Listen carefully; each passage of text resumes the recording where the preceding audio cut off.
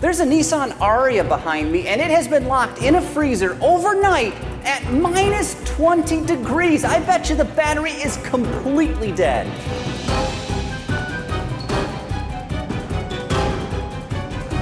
Well, that doesn't look good.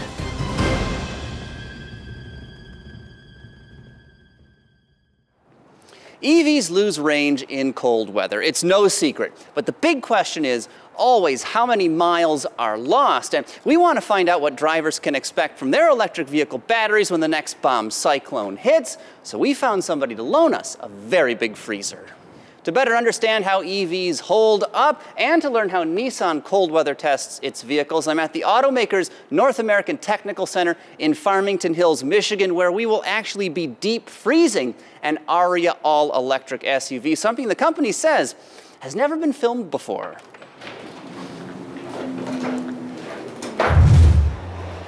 This is environmental chamber number 2. They have 4 of these insulated stainless steel lined chambers here on campus. And this one is large enough to accommodate 2 vehicles at the same time to double your testing or potentially double your trouble if things don't go as planned. Now, this chamber is able to go all the way from -40 degrees Celsius, that's -40 Fahrenheit, up to 80 C, which is 176 degrees Fahrenheit, practically hot enough to roast a chicken. And now I'm getting hungry.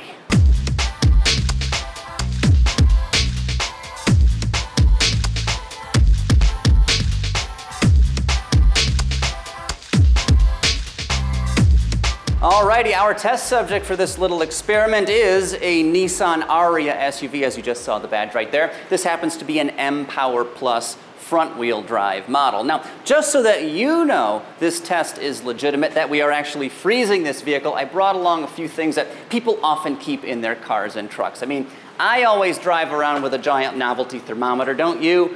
I do not trust digital, so it's important to have one of these, and we're gonna set that right here on the windshield so we can see how cold it actually gets in this testing chamber, and I've got a couple other things inside as well. All right, beyond that, you can see we've also got a nice glass of water right here, which we will keep in the cup holder. This should freeze overnight if the chamber is really getting down to the advertised temperature. Additionally, I've got a sandwich. You know, this is representative if you forget your lunch in your vehicle and it's the middle of winter. We're going to put this right down here in the integrated snacks holster at the bottom of the center console. Now, as for the battery pack, we're starting at about a 17% state of charge, which equates to roughly 39 miles of range. And of course, we'll see what happens to both of those numbers come morning. This vehicle will be frozen to -20 degrees Celsius, which, to be fair, isn't all that cold, only about -4 Fahrenheit. But still, I wouldn't want to be trapped in here wearing just a t-shirt and shorts. That wouldn't be very fun.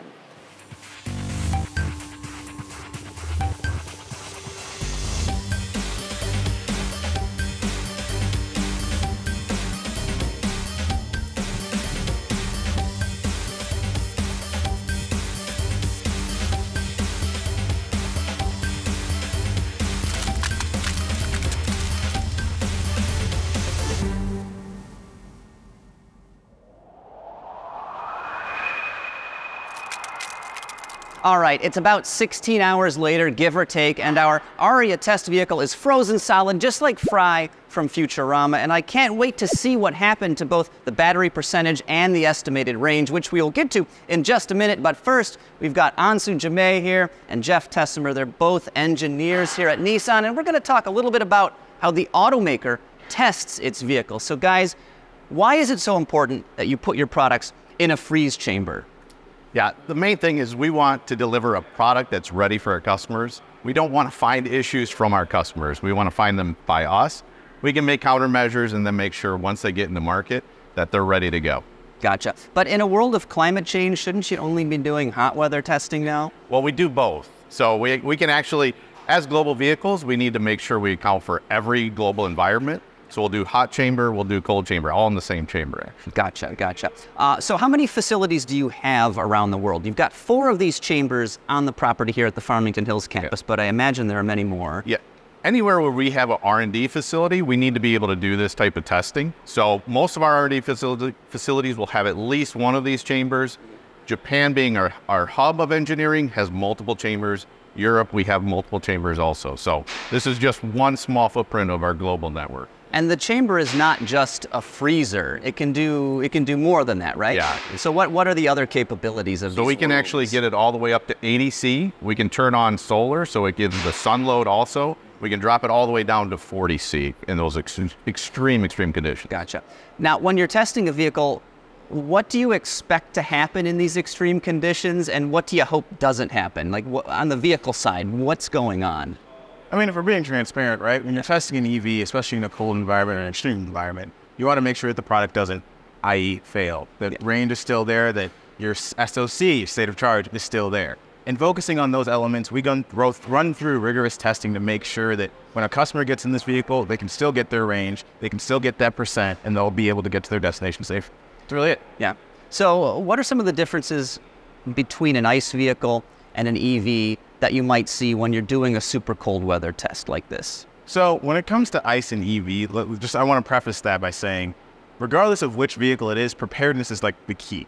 So even in extreme cold, you don't want your ICE to be just on E. In an extreme cold, you don't want your EV on E. But in this regard, right, you'll see the difference so when you turn on your ICE engine, right, you get heat from the engine running. So it's going to be a little cold, it's going to take a while. In the EV sense, right, electrons do not like the cold.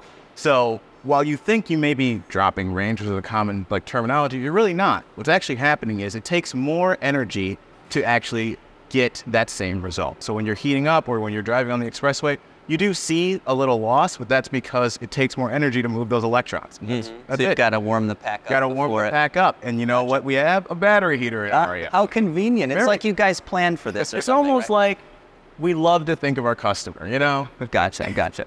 So when you're doing testing here or at any of your environmental chambers, how much more extreme is that than your customers might see in the real world?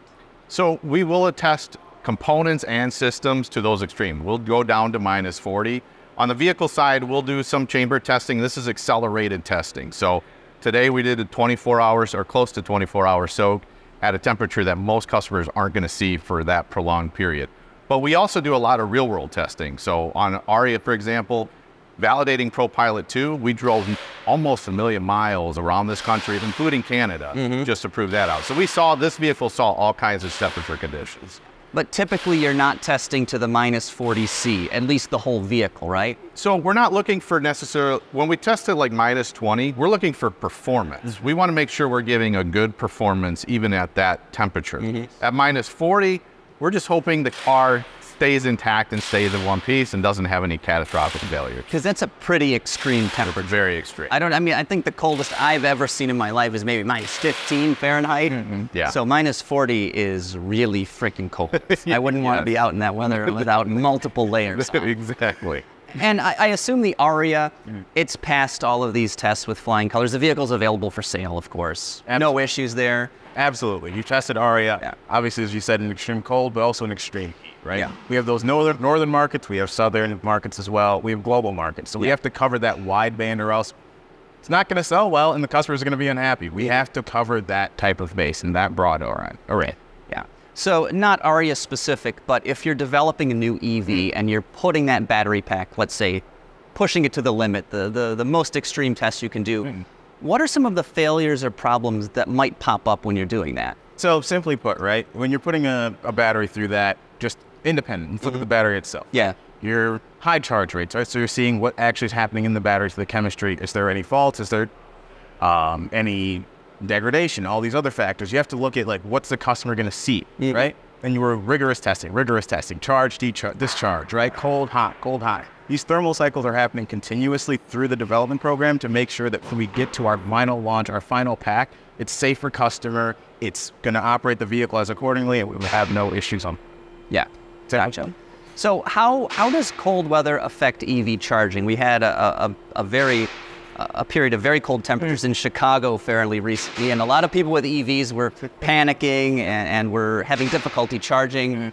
What's happening in the battery pack itself to cause those issues? Rightly so, right? Yeah. So, like I kind of told you earlier, EVs batteries specifically do not like that cold environment. It's like moving ice, kind of. It just doesn't work. But the features within EV allow those things to like change. So, for example, the vehicle we have currently in the icebox or in the chamber, sitting at -20. It's a little aggressive, but if you come out, you can turn on the battery heater. And what that feature does is enable like the heating of that to get those electrons moving so that when you go to a charger, you get a faster charge rate. So you're preconditioning before you get to the battery. charger. Yeah. Exactly. Or in any case, right? As you move the car, as you drive the car knows I'm cold. That logic is already built in, and Ariya will actually heat itself up for those conditions. We consider those elements because that's the nature of EV. Electrons don't like cold, but we sure can speed. Neither do a lot of drivers. I don't either. I'll tell you that. Michigander almost. Right. You'd be used to it by now. You think that. November child too, huh? So do we have any predictions for range loss or battery percentage loss when we go check out the Ariya? So I want to make a very clear stipulation here, right? As for battery loss, you should see nothing.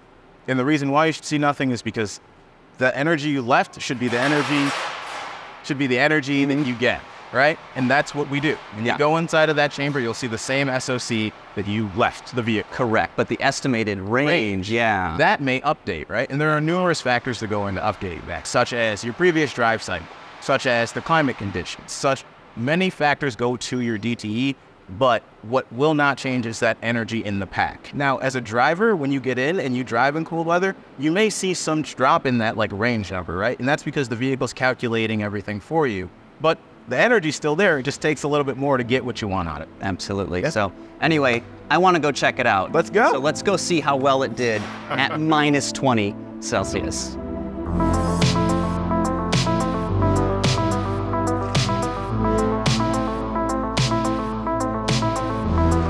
Ooh, it is chilly in here, but you know what they say? It's a dry cold, and I'll tell you, it's not really too bad when you are dressed appropriately for conditions like this. But anyway, as you can see, our Ariya here has survived its night in the freezer, and it's no worse for wear aside from a little bit of frost here or there. And our large novelty thermometer even made it through the night without breaking. And you'll notice it's a little bit warmer than -4 Fahrenheit, and that's because we do have the doors open. But let's check out those couple items I left inside the vehicle. Well, that doesn't look good. I mean, I guess I shouldn't be surprised since like water expands when it freezes, but it looks like my drinking glass here has actually shattered, so that is now quite the hazard. We're gonna have to clean that up. Let's see the sandwich down here in the snacks holster. Yep, that is also rock solid. I guess it's more of an ice cream sandwich now. No, I'm not going to eat frozen mayonnaise. No, I am not going to eat frozen sandwich pepperoni, so we're just gonna put that back down there. But now, for the moment of truth, we've got to see how much battery percentage we lost and how much the range has gone down after freezing this Ariya overnight. So, drum roll, please. No, why would you choose that? Of all things, play a different drum roll. That's better. Do it right next time. So we'll get the car started here and we'll see what it says. It's booting up, and there we go.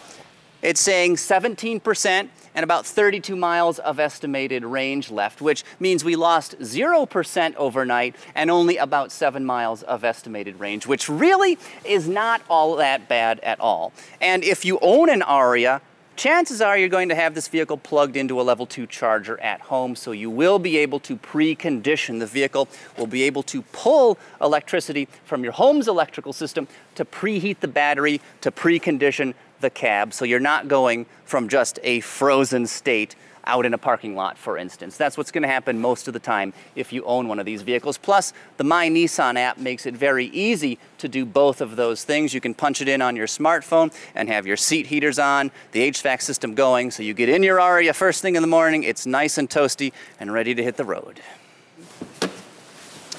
Cold weather has a big impact on electric vehicle range. You know it, and I know it. But the Ariya here did surprisingly well at -4 degrees Fahrenheit. The battery percentage remained the same, and this vehicle only lost about 7 miles of estimated range, which really isn't too bad. Plus, if you owned one of these things, you're probably going to be plugging it in overnight, so you should do significantly better than that. For useful tips about how to deal with range anxiety in the cold, click right over here to check out one of our episodes of EV Basics. It is chock-a-block with helpful information, if I do say so myself. Again? Really?